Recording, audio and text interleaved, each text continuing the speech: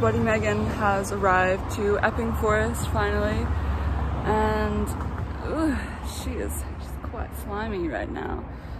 Just came off the road over here, and this is totally not an entrance that I'm at,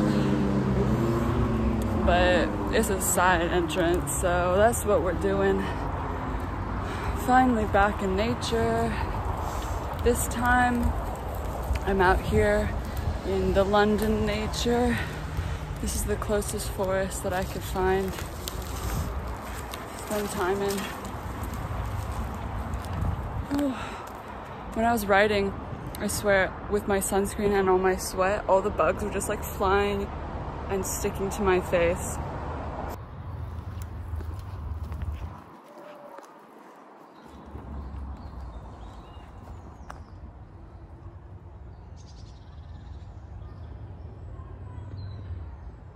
I just checked my Strava and I'm at an hour 22 and about 12 miles out.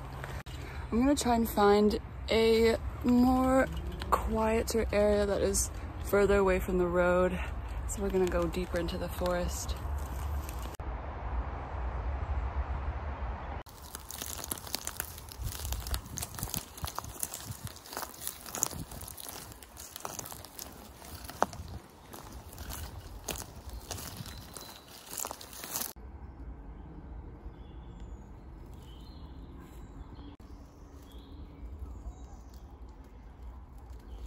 I'm here having my lunch, fresh from Tesco. We got Tesco's finest barrel-aged feta and butternuts couscous. Gonna have some of that, and then we got some of the mango, Tesco mangoes, and we got the Kinder. One thing about London compared to Tokyo is that they've got their freaking like prepared meals down. Like they have so many vegetarian options. I can really smell it.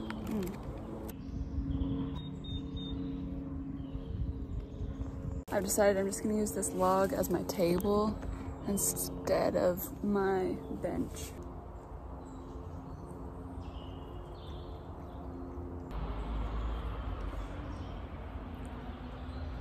For me, it's like so necessary to have these bike rides and have these like moments with nature.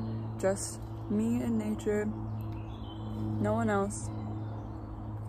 It's really relaxing and gets me out of bed.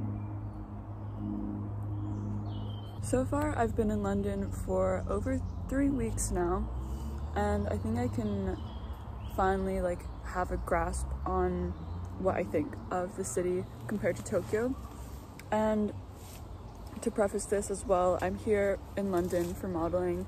I'm here for 2 months. So after being here for 3 weeks, I have figured that daily life is not as inspiring as Tokyo, but that's just, I don't know, that's sort of a given as well, because people in Tokyo spend extra amounts of time and attention towards detail, so that makes like your everyday experiences like more enhanced in a way.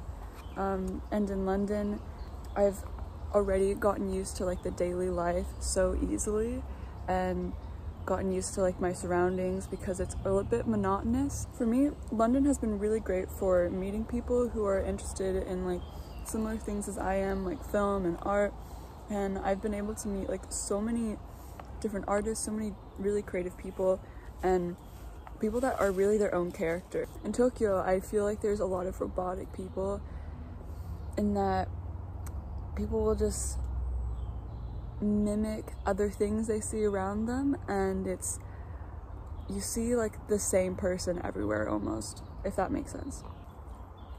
And this is an obvious one, but of course, coming to London, I've been able to communicate so much easier with people, and that has also added to just my ability to connect with people and to network and whatnot with other artists and meet other like-minded people. In Japan, I could do that to a certain extent, but my language skills would limit me. So, PSA for everybody. dried mangoes taste exactly like candy. Like, they're sweet, but a little bit tart. And they're amazing, really.